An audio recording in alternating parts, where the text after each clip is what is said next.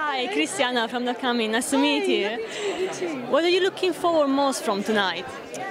Other than having a glass of champagne, I'm really excited to be part of a celebration which is honouring a properly diverse range of people, actually, I think, this year, and to be at a moment when, you know, we're in a group of people who are to watch, and the lovely thing about that is that you feel like we're on the cusp of a lot of really exciting things, because I think cinema and the film industry is changing very quickly at the moment, particularly in reaction to Time's Up and Me Too, and there's a real push towards making more films with more different voices for a wider audience, and it's lovely to be part of that. As a woman, it's really an exciting time, but I also think that we're all realising how important it is to hear stories from all sorts of different places and all sorts of different voices, and one of the lovely things about what the Newport Film Festival is doing is really supporting that, so it's great.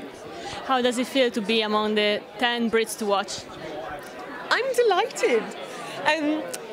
Particularly because as a writer and a director, quite often you're sort of, you know, you're behind the camera, and so to be in the company of lots of actors is always a lovely place to be, but it's really special to be included on that list when you're normally, you know, tucked out the back doing your work. It's really exciting, and there's some fantastic people on the list this year, so I was really flattered to be included. Can you tell us a little bit more about what you're currently working on?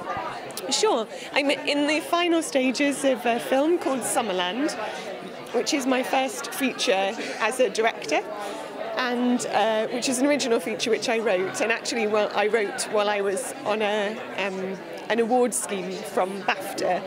And one of the great things that this country does, I think, is to support people who are at an early stage of their career by encouraging them to take a leap. And I only wrote the film with BAFTA support. I wouldn't have written it had they not given me an award to have a go at writing a screenplay. So I think that was something that was really exciting. But we're now in the final stages.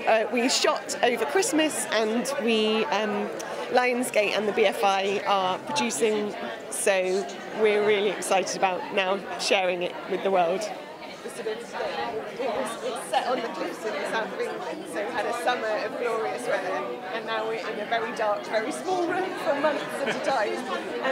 But it's lovely, and because I wrote the screenplay, to be able to tell a story from the very beginning, I sort of always think that, you know, it's just an idea, and now it's a fully fledged film on a cinema screen. It's a journey like no other. And actually, I really have BAFTA to thank for that, because I wrote it on a bursary scheme, where they were looking for playwrights who they thought should be writing in film. So actually, it's really not without organisations like that giving people an opportunity to bring it otherwise. So thanks. Yeah, I think we're hoping for festivals later this year. Like I said, we're still in the edit, so we're sort of, my head is full of the cut and how we're going to put it all together, but thankfully we've got an excellent team working on it. Lionsgate are UK distributors, so we've got some lovely, and the BFI has been tremendously supportive, and we're one of the films that they gave a big wad of money to last year, and it's nice as a first-time director to be trusted with that. So completely mad. It's such a joyful group of people and project, because people love it, and to be able to make something that's educational and fun and silly, you kind of act like a kid when you're writing it. You think, well, what would have made me laugh when I was small? And then you show it to people, and actually adults love that just as much as kids do.